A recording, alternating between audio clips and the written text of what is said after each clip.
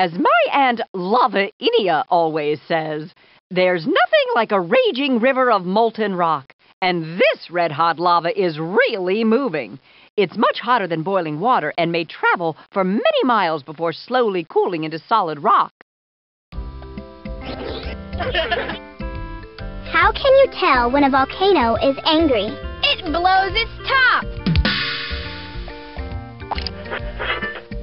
You can turn the music off or on by clicking the radio.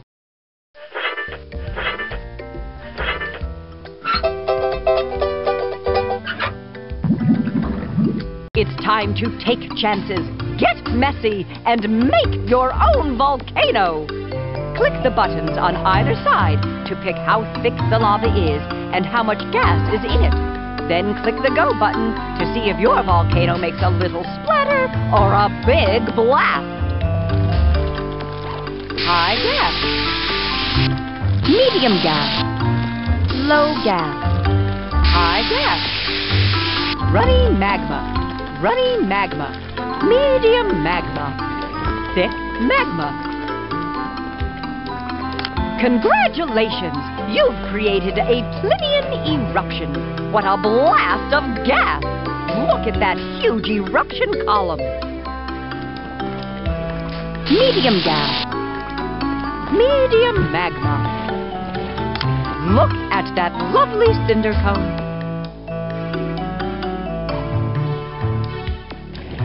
Low gas. Runny magma. Go! Hawaiian eruptions create hot, runny rivers of lava that can go for miles.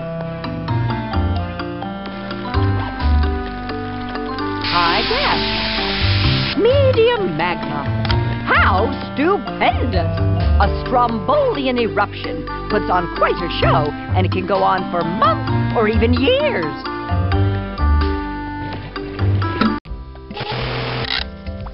Presto changeo! Want a new nose? You can change your face. Anything goes. Woohoo! This is where you can dare to compare. Click a button on the left of the screen to choose one of these real-life volcanoes. Then click one of the buttons on the right to explore rock and ash, lava flows, sound, and fantastic features. Then click the Go button and see what happens. It's time to do some daring comparing. Mount St. Helens, Mauna Loa, Krakatoa, Eldfell, Krakatoa, lava, rock, and ash.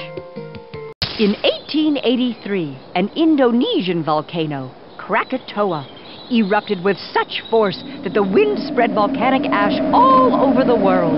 Hundreds of miles away, day turned into night, and people had to turn on the lights. Lava flow. When Krakatoa erupted in 1883, there was no lava flow. Instead, there was one bombastic blast. That's what happens when pressure builds up under a lava plug inside the central vent. Sound. The eruption of Krakatoa in 1883 made one of the loudest noises in history. If Krakatoa had been in California, people all the way to New York would have heard it. Fantastic features. When Krakatoa blew up in 1883, 2/3 of the island was swallowed by the sea.